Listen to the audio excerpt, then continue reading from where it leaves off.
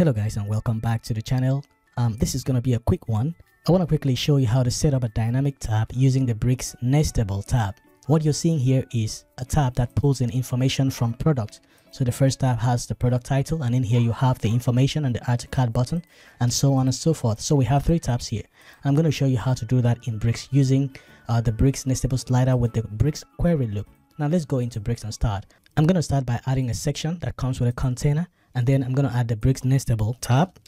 So that is the Nestable tab. So what I want to do is to look at the tab menu and the tab container. The menu is the tab here, and the content here is the content. So let's open it up. Now by default they have 2 tabs. Okay, so the title 1 and title 2. Now what I want to do is to repeat the element that are being repeated. Okay, that's where I'm going to apply the loop. So I'm going to delete this, and I'm going to delete this because I want to use this and this for the loop. So the first one is the tab. I'm going to query loop, and then I want to query post and post type of product, and then I want to limit it to 3. So it gives me 3 products. Of course, you can do as many products as you want, just have to manage your tabs. And then I'm going to go here, and then I'm going to do the same thing and post and then product. I'm going to limit it to 3. Okay, so you have to make sure you have the same number of posts per page. And then for this one, I'm going to open it up, and then I'm going to go there, and here I want to add the product title. And then for this, that's just it.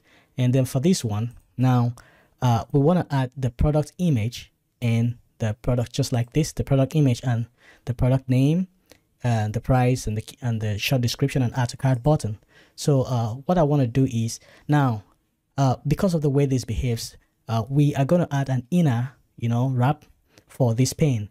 Now the reason we're adding, sorry, that is, I did insert block. So I'm going to insert block there, and I'm going to move this inside the block.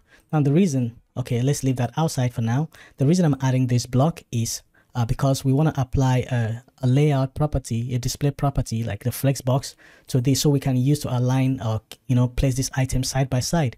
And if we apply that to the pane, it's going to break the tab because it's going to override the display property of the tab.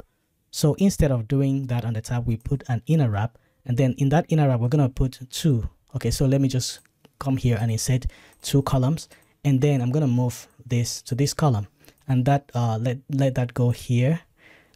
Perhaps I don't even need that anyway. So this is going to hold our image, so I'm just going to drop in an image, and then it's a dynamic data that we need, so I'm just going to insert featured image, and that is going to pull in the image of the phone. And here we need the product title, and we need the price and the description. So I'm just going to add like product title, and then I'm going to add price, product price, then I'm going to add short description. Okay, now adding product short description, they just brings in a whole lot of text here, but if you want to limit it, you use a text. So you just say I'm going to put a basic text, and in that basic text I'm going to put in my product description. So you're going to see product short description, and using this is going to limit the text of the product description. So that is a way to limit it. And then I'm going to go here and row gap, I just want to give it maybe 2 rem. Now let me go up to the block, and I want to set the block to to stretch the child element. And then for this I want to bring this to the middle.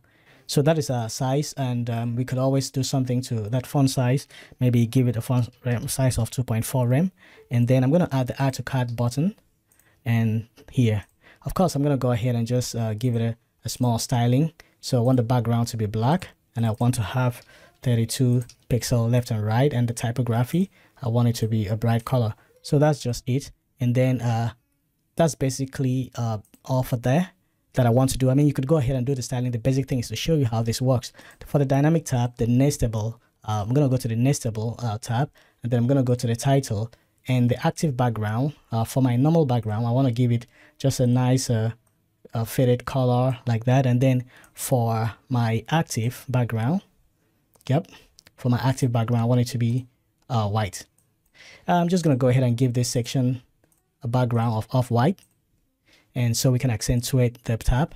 And then I'm going to give the container a background of white. So that is a dynamic tab. So I'm just going to preview, and then you see So we have the dynamic tab. Of course, if you want to go ahead and style this so this can stretch, you could do that. So let's see how we can do that. Now we have this and we have this, and then I'm going to select this, and now I want a situation where all these buttons are going to stretch all the way. So this is what controls this. I'm not quite sure why the flex properties are not defined.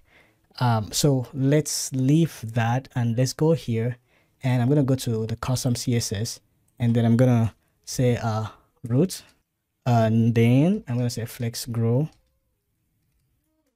1.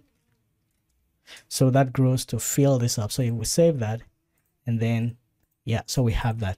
So that is it, guys, on how to set up a dynamic tab using the Bricks Nestable slider and the Bricks query loop.